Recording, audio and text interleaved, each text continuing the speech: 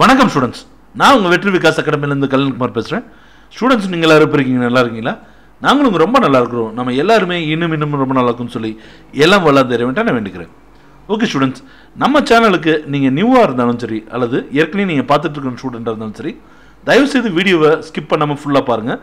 அப்போ தான் உங்களோட டவுட்ஸ் நீங்கள் ஏற்கனவே கமெண்ட் பாக்ஸில் இல்லை வாட்ஸ்அப்பில் கேட்டுக்க டவுட்ஸ்க்கு நாங்கள் ஆன்சர் பண்ணுறது உங்களுக்கு அப்போ தான் ஈஸியாக புரியும். சரிங்களா? ஸோ ஓகே ஸ்டூடெண்ட்ஸ், மார்ச் 25 நம்ம ரிவிஷன் ப்ரோக்ராம் அப்லோட் பண்ணிட்டுருக்கோம். இது உங்கள் எல்லாருக்குமே தெரிஞ்ச விஷயம் தான். இந்த ரிவிஷன் ப்ரோக்ராமில் நம்ம என்னென்ன கவர் பண்ணுறோம் அப்படின்னு நிறைய பேர் கேட்டுருந்தாங்க. அதுக்காண்டி தான் இந்த வீடியோவில் நான் இதை சொல்லியிருக்கேன். என்ன அப்படின்னா, புக் பேக் இம்பார்ட்டன்ட் கொஸ்டின்ஸ், அதாவது 2 மார்க் 5 மார்க் 7 மார்க் எல்லாமே அப்லோட் பண்ணுறோம். Book inside questions topic wise upload பண்ணுறோம்.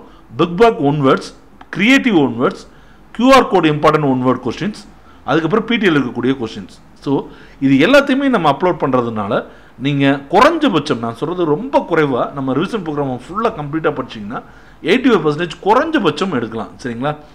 நான் சொல்கிறது மினிமமாக தான் சொல்லியிருக்கேன். சரிங்களா? ஸோ அப்படி பார்க்கும்போது இன்றைக்கி நம்ம ரிவிஷன் ப்ரோக்ராமில் டே 11th ப்ரோக்ராம், அதாவது ஏப்ரல் 4th டாஸ்க்கு தான் பார்க்க போகிறோம். ஸோ இந்த வீடியோக்குள்ளே போகிறதுக்கு முன்னாடி எங்கள் சேனல் இது வரைக்கும் நீங்கள் சப்ஸ்கிரைப் பண்ணலைன்னா மறக்காமல் சப்ஸ்கிரைப் பண்ணிக்கோங்க. அட் த சேம் டைம் இந்த வீடியோ உங்களுக்கு யூஸ்ஃபுல்லாக இருக்குன்னா லைக் பண்ணி கிளிக் பண்ணுங்கள், உங்கள் ஃப்ரெண்ட்ஸ்க்கு ஷேர் பண்ணுங்கள், கமெண்ட் பாக்ஸில் கமெண்ட் பண்ணுங்கள். சரிங்களா? இன்றைக்கி மேத்ஸில் நம்ம என்ன பார்க்க போகிறோம் அப்படின்னா 6th சாப்டர், அதாவது ட்ரிகனாமெட்ரியில் எக்ஸசைஸ் 6.1 எக்ஸசைஸ் 6.2 பார்க்க போகிறோம். இதில் இம்பார்ட்டண்ட் எக்ஸாம்பிள் சம் கொடுத்துருக்கோம், இம்பார்ட்டன்ட் எக்ஸசைஸ் சம்ஸ் கொடுத்துருக்கோம், அதுக்கப்புறம் பிடிஏல வந்திருக்கக்கூடிய கொஸ்டின்ஸும் கொடுத்துருக்கோம். ஸ்டூடெண்ட்ஸ், நம்ம கொடுத்துருக்க கொஸ்டின்ஸை மட்டும் நீங்கள் தெளிவாக ரிவைஸ் பண்ணிட்டீங்கனாலே எக்ஸாமில் எப்படி கேட்டாலும் உங்களால் ஆன்சர் பண்ண முடியும். ஈவன் அவங்க க்ரியேட்டிவாக கேட்டால் கூட இந்த மாடல்லேருந்து நம்பர்ஸை மாற்றி தான் கொடுக்க முடியும். அதனால் நீங்கள் தைரியமாக இதை மட்டும் நல்லா தெளிவாக பார்த்து வச்சுக்கோங்க, உங்களால் எந்த கொஸ்டின்ஸையும் ஆன்சர் பண்ண முடியும். சரிங்களா? அடுத்து பார்த்தீங்க அப்படின்னா சயின்ஸை பொறுத்த வரைக்கும் lesson 14 transportation in plants and circulation in animals, இதைத்தான் நம்ம பார்க்க போகிறோம்.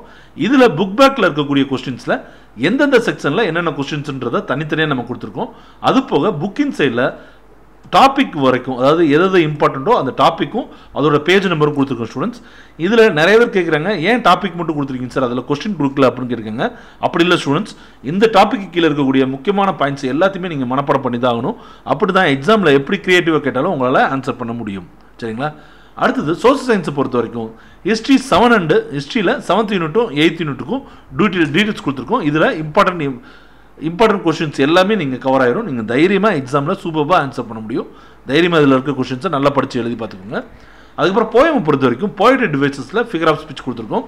இதில் போயம் 4லேருந்து போயம் 7 வரைக்கும் இம்பார்ட்டன்ட் கொஸ்டின் கொடுத்துருக்கோம். ஸ்டூடெண்ட்ஸ், இந்த போயட்ரி டிவைசஸில் உங்களுக்கு ஏதாவது டவுட் இருக்குன்னா அந்த போயட்ரி டிவைசஸ்க்குன்னே நாங்கள் ஒரு வீடியோவே அப்லோட் பண்ணியிருக்கோம். அதில் மீனிங் எப்படி வரும் எல்லாமே சொல்லியிருக்கோம். அதையும் நீங்கள் வீடியோவில் போய் பாருங்கள், உங்களுக்கு நல்லா புரியும். அதுக்கப்புறம் மிக முக்கியமான விஷயம் என்னன்னு கேட்டிங்கன்னா, இன்றைக்கி கொடுத்துருக்க டாஸ்க்கை இந்த வீடியோவோட டிஸ்கிரிப்ஷன் பாக்ஸில் நம்ம கொடுத்துருக்கோம், அதாவது பிடிஎஃப் லிங்க் கொடுத்துருக்கோம். இந்த பிடிஎஃப் லிங்க் எனக்கு எடுக்க தெரியும் சார் அப்படின்னா இதோட வீடியோ ஸ்டாப் பண்ணிக்கோங்க. எடுக்க தெரியாதுன்றவங்க வீடியோவை கண்டினியூ பண்ணுங்கள். சரிங்களா? ஸோ இப்போ புதுசாக பார்க்குறீங்க, எப்படி பிடிஎஃப் நாங்கள் எடுக்கிறதுன்னு கேட்டிங்கன்னா, உங்கள் மொபைலில் இப்படி வீடியோ இருக்கும் இல்லையா, அந்த வீடியோக்குள்ளே கீழே பார்த்தீங்கன்னா ஒரு டவுன் ஆரோ இருக்கும். அந்த டவுன் ஆரோ ப்ரெஸ் பண்ணிங்கன்னா ஸ்டூடெண்ட்ஸ் உங்களுக்கு ஒரு விண்டோ ஓப்பன் ஆகும். சரிங்களா?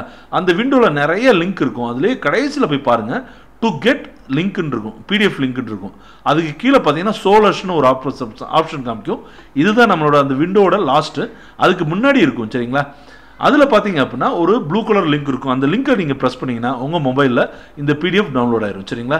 சப்போஸ் இந்த வீடியோவுக்கு நாங்கள் இன்றைக்கி தான் சார் பார்க்குறோம், நீங்கள் ஏற்கனவே போட்டு இந்த ரிவிஷன் ப்ரோக்ராமை நீங்கள் பார்க்கணும்னு நினச்சாலும் ரொம்ப சிம்பிள் ஸ்டூடெண்ட்ஸ். அதே ப்ராசஸ் தான். அந்த டவுன் ஆரோ ப்ரெஸ் பண்ணுங்கள், அதுக்கு கீழே நம்ம ஏற்கனவே போடப்பட்ட அப்படின்னு சொல்லி போட்டிருக்கோம் பார்த்தீங்களா, இந்த நீங்கள் சேனலை நீங்கள் கிளிக் பண்ணிங்கன்னா ஏற்கனவே நாங்கள் போட்டிருக்க வீடியோவும் உங்களுக்கு அப்லோட் ஆயிரும். ஓகே ஸ்டூடெண்ட்ஸ், அடுத்த வீடியோவில் நம்ம சீக்கிரமே சந்திப்போம். நன்றி.